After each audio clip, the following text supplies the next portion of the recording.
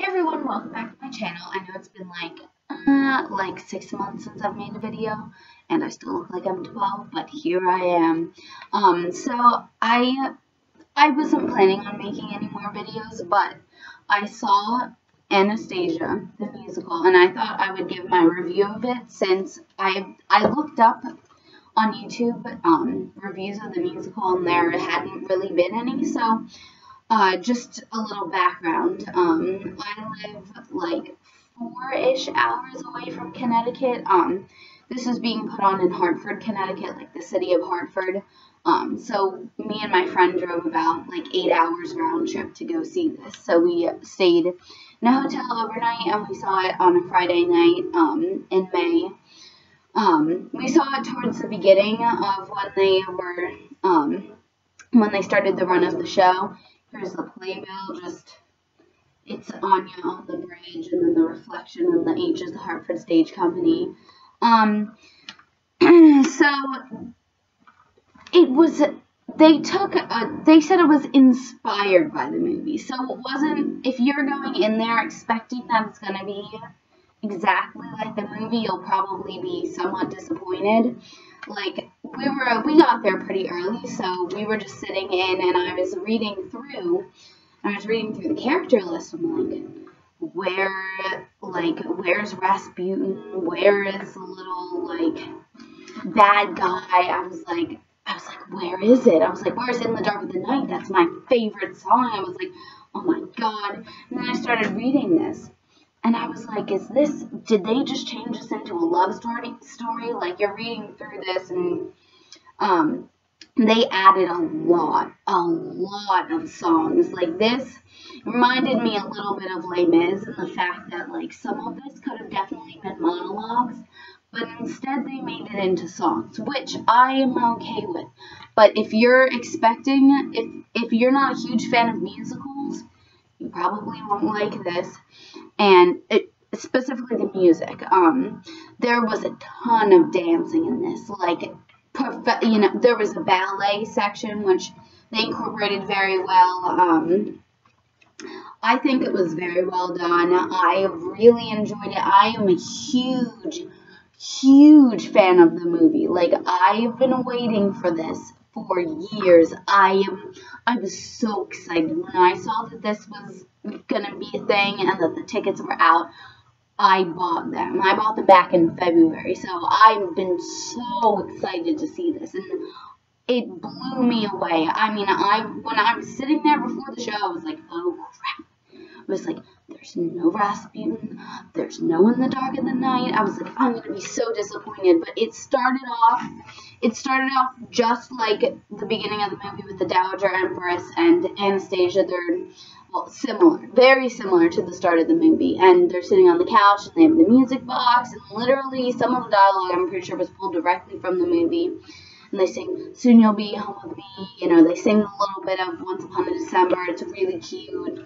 And just the whole way they set up the beginning was really well done. They had, like how they had the whole dance sequence, like in the beginning of the movie that kind of follows through when she does, her Once Upon a December. That whole thing is set up at the beginning, so like you keep seeing the same scene again, and it's very ominous. They have the whole ballroom, and, well, backtracking, when you have the Dowager Empress and Anastasia sitting on the couch, you have the Tsar and the Tsarina. They come in, and they're kind of putting on this fake type, you can tell that there's some underlying tension, but Anastasia is in the room, and they're, like, trying to fake it, but you can tell that they're scared. But they go to the dance, and then the guards come in, and they start shooting them, and it's really scary, and you see them all run, and the whole set turns red. It's really cool, and you can see the snow outside. It is so well done. And then, like, that last scene, the last part of that scene, it's Anastasia with the music box, and she, like, holds it up, and you hear a shot go off, and the lights go black, and then all you can see is snow and, like, darkness, and it's just brilliant. I was I was like, this is just great. I really love this musical. I will be so excited to see it again. I think that moving forward, they could definitely benefit from a larger ensemble because they reuse the same people. So they have the whole family, the royal family, and they reuse those people in the ensemble. But it's pretty obvious that the three sisters, Anya's sisters, they reuse them pretty prominently as the fake Anastasias that Vlad and Dimitri bring in, and they have like a pretty large role at the beginning of the show, which I think they definitely could have, once they transition to Broadway, they should definitely make a larger cast because there are a lot of big numbers, like A Rumor in St. Petersburg. What else? There's a scene towards the end of Act 1 that's big. Perry holds a key to your heart. Like, they keep all of that. The songs that they did keep from the movie, if you're interested, Once Upon a December, A Rumor in St. Petersburg, Learn to Do It, Journey to the Past, Paris Holds a Key to Your Heart, they use Once Upon a December multiple times. I believe that's it that they keep from the movie, but honestly, it's really well done. If you appreciated the movie and you can appreciate the changes that they made, they tried to make it more historically accurate, which that was some of the criticisms of the movie, was that it wasn't historically accurate. And I think they had this whole they've done way more research since the movie coming out to prove that Anastasia was actually murdered. So, these were actual people. I think the musical does a very good job of treating the history well. And so instead of having Rasputin and, the fake little, Disney-esque type of thing, they make it more of like a political statement about Lenin and about communism and the dangers and how, you can see the undertones, like the main guy so basically what they did is that they've replaced Rasputin with this guy named Gleb. Trying to figure out who plays him. They replace him with this guy named Gleb, who is the son of one of the guards that killed the royal family. And how they had in the movie that Dimitri worked in the palace. Well, instead they kind of changed it to be that Gleb's father was there that night, and so was Gleb. He's now like this leader and he works in line with Lenin. And he's and he has this whole song in the beginning, how it's called a Simple Thing, and basically he's saying that if he had the chance that he would murder Anastasia, he would have taken the gun himself and shot the royal family because that's what the right thing to do. And but you see throughout the show that he has some problems with this. He was very, very sure at the beginning about how great Lenin is, how great communism is, and how he would do anything, to continue communism.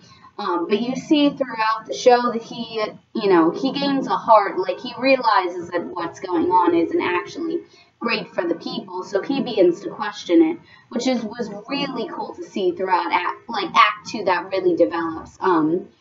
But they keep mainly the same plot of the movie. Anya comes in. Well, she has a new song that they put in, and it's really cool. It's called In My Dreams. And she basically they play up the amnesia thing a lot. And so she basically, that song is telling the whole story about how, she showed up at the orphanage and she couldn't remember anything, couldn't remember her name, and she goes through that, and it's very cool, because every time she has this, I can't remember type of moments. The snow comes back, like it all gets this like sort of like ambient, somewhat creepy feel.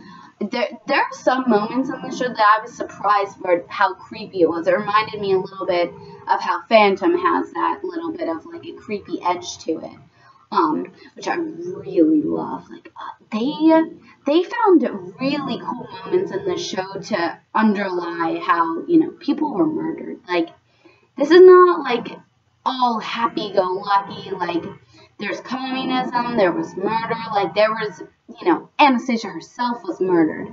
So they do a very good job with that, which I really enjoyed. Journey to the Past was fucking amazing.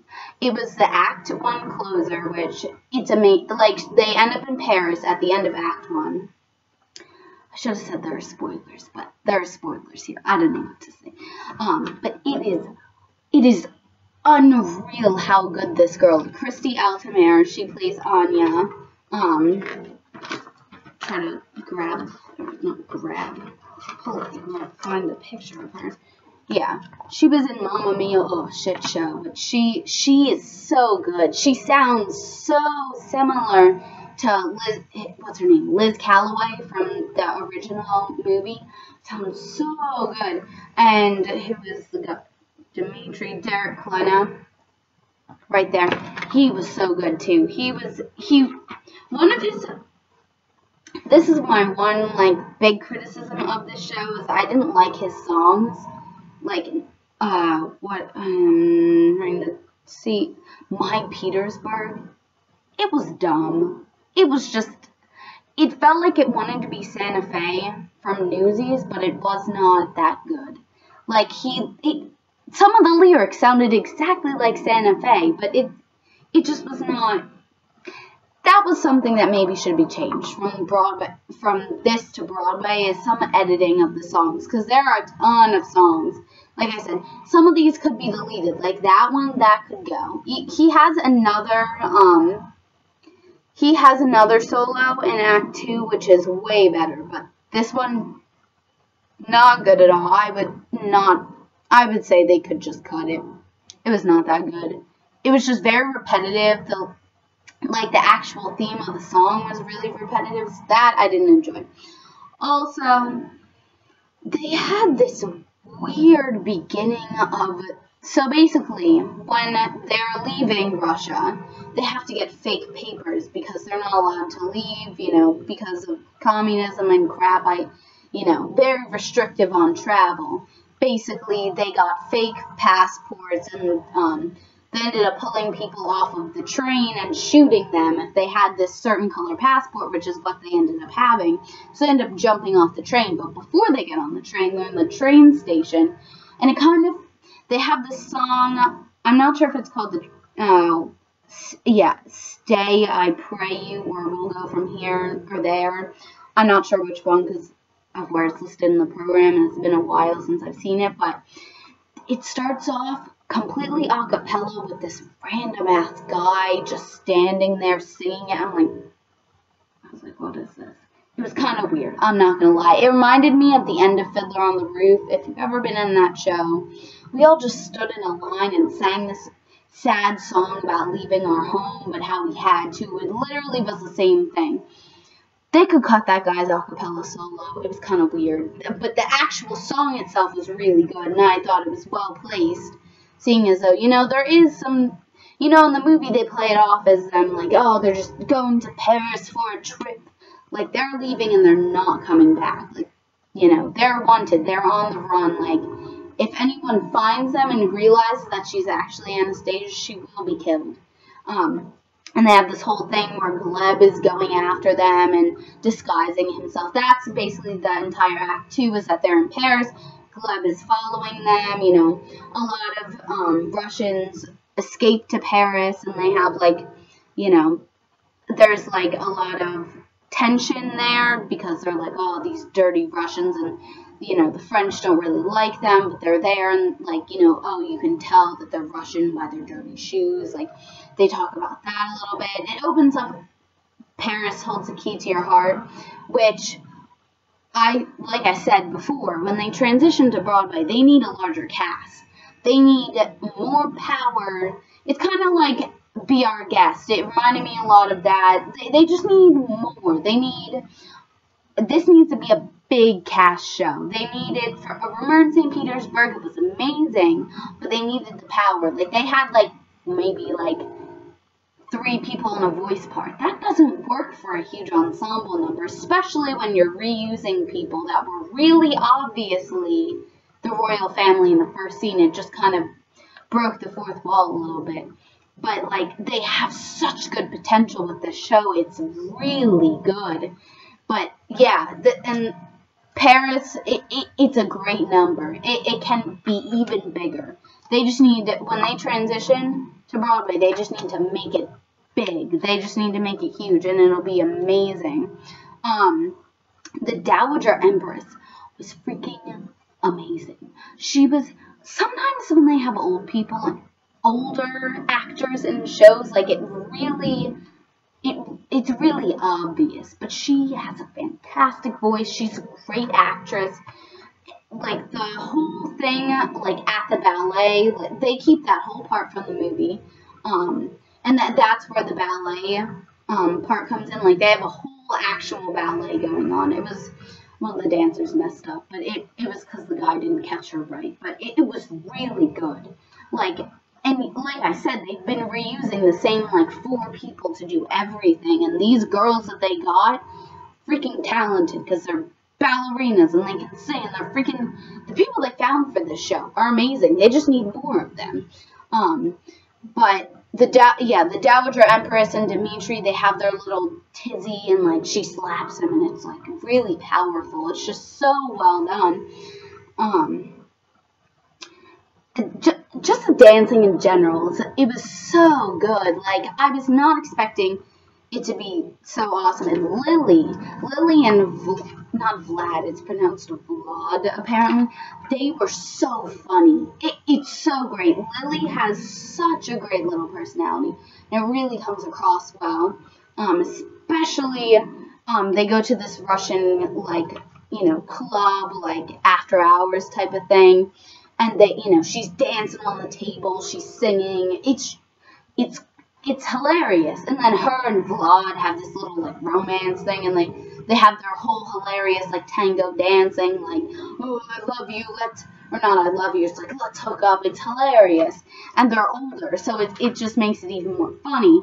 And Lily is just really talented. She was such a good singer. And Vlad, he was amazing. Throughout the whole show, he was hilarious. He was one of my favorites in the whole show. Anya, amazing. Literally all these people were so good.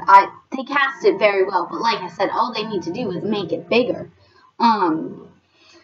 And I also really just like to close things off, because I could probably keep talking for forever. But to close it off, I really enjoyed how tastefully they did the ending. Because basically how they ended it was that Gleb showed up, he revealed himself, and it was him and Anya alone, and he had the gun, and he's like, I can't do it. He was like, oh. And she's like, fine, kill me and I can be with my family. He's like, I just can't. And then he's like, oh. And basically it's like she's winning either way, even if he did shoot her, but he chooses not to, and then she disappears. And then the Dowager Empress says, oh, well, I don't think we'll be seeing any more of that lovely young girl.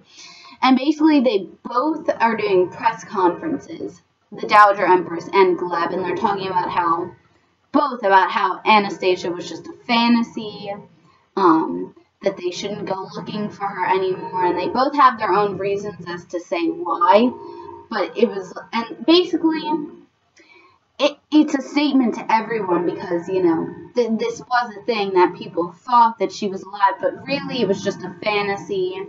It was, something to distract people from the fact that they were all murdered, and, went on for years, but the reality of their statements couldn't, it couldn't be more real. Like, it was treated so well, and then at the end, it's like her and Dimitri, and they're, like, you know, like pose as if they're dancing together, and then the royal family's around them, and then they both move opposite, like a music box. And it was just so good. I loved it. I'm not gonna lie, I started to tear up during the opening number because I was like, this is amazing. I would recommend anyone see this show. I am so excited to see it transition to Broadway. And if anyone has any more questions, obviously, like I said, I could continue talking about this for like 5 ever. So if you have any questions, leave them in the comments. Leave me a message. I'd be happy to talk about the show. Like I said, I did like an 8-hour round trip with my friend to see the show, and I couldn't have been more happy with it. I'm so happy that I got to see the show, and I can't wait to see it transition to Broadway. So, like I said, if you have any questions, if you ever want to see me make a video again, comment down below or give me a like or something like that. Have a nice day. Bye.